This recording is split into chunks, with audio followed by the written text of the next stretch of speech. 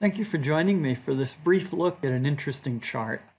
Before we get to the chart, let's back up and think about what it means to make an investment. Investing always requires a relative decision. So if we're deciding whether to buy a stock or not, we're deciding between A and B basically. Should we buy the stock, choice A, or should we hold cash, choice B? If we're looking at two different stocks, again, it's an A or B choice. Investing always comes down to deciding between A or B. Success results if we select the alternative that delivers the better performance.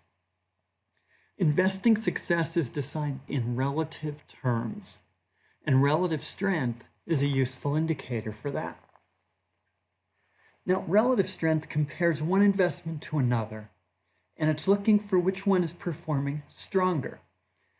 We can view this as a ratio. For example, we could take the historical daily price changes of one security and divide those price changes day by day to develop a ratio going back in time. This allows us to compare, for example, emerging stocks to US stocks. Now, the goal of that analysis would be to identify the stronger and to hold it until it becomes weaker. That leads us to today's chart.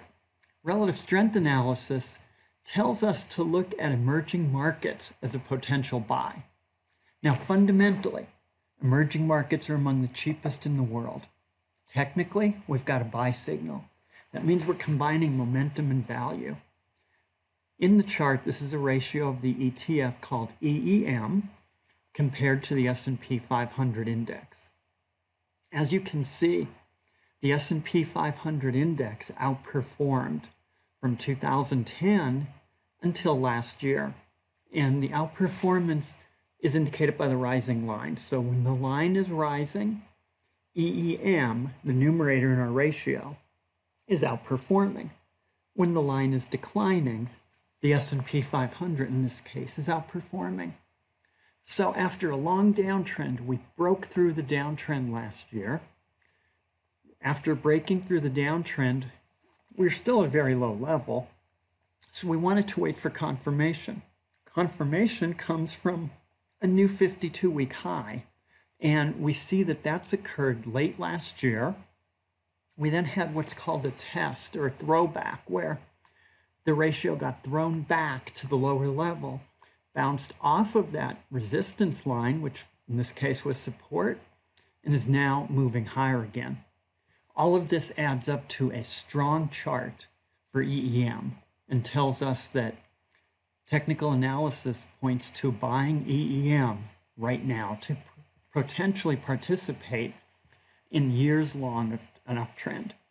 As you see, the most recent uptrends lasted 7 years. The previous uptrend lasted 4 years. So these trends, once they're established, tend to go on for a long time. This could be a great investment idea for a long-term buy and hold investor in addition to a trader. That's all I have. Thanks for joining me.